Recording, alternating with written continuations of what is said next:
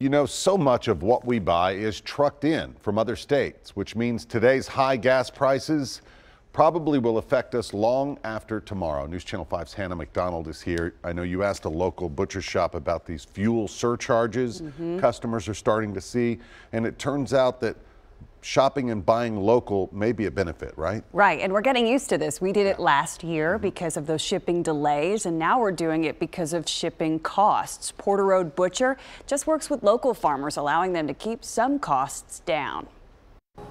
This is a French beef shank. It's gonna be the cut of the summer.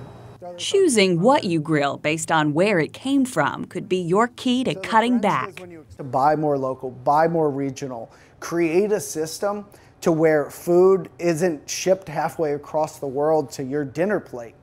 James Peisker does have stake in this game. He co-founded Porter Road Butcher in East Nashville.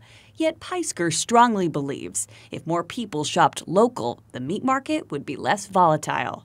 If we start thinking more regionally and we start supporting the people that are doing it right, then we are going to have more of a level out.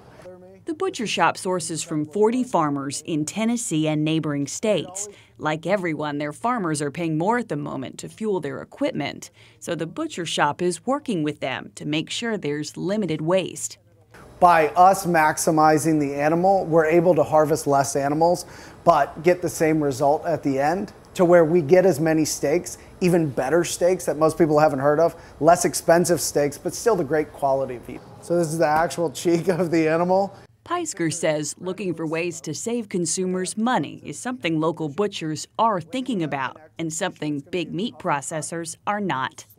It may be more expensive now, but if the system becomes the standard way, if Porter Road meat becomes the bottom level of meat, then the future is going to look bright.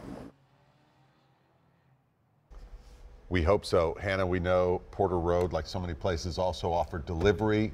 That's probably going to be costing more as well, right? Yeah, it is. It's going to cost a little bit more, but mainly because that last leg of the journey for them and for UPS is just costing more money. We were just talking, these farmers markets Yep. supporting local are starting to open up again. It's that season. Good idea. Thanks, Hannah.